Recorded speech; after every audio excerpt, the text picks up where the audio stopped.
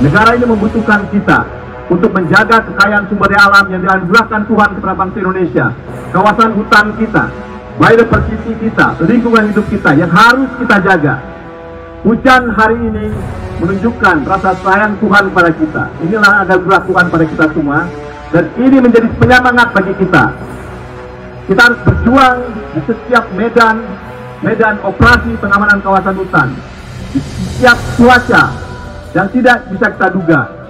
Mudah-mudahan dalam upacara hari ini akan memperkuat kemampuan kita semua, baik teman-teman TNI, teman-teman kepolisian, teman-teman dinas kehutanan, teman-teman Polhut, teman-teman SPORC, Menggala Agni, teman-teman pramuka, untuk bersama-sama kita menjaga kekayaan bangsa Indonesia yang dititipkan Tuhan pada kita. SPORC sudah melakukan ribuan operasi untuk mengamankan dan menyelamatkan sumber daya alam yang kita miliki ini. Namun ini tidak cukup, harus terus kita tingkatkan.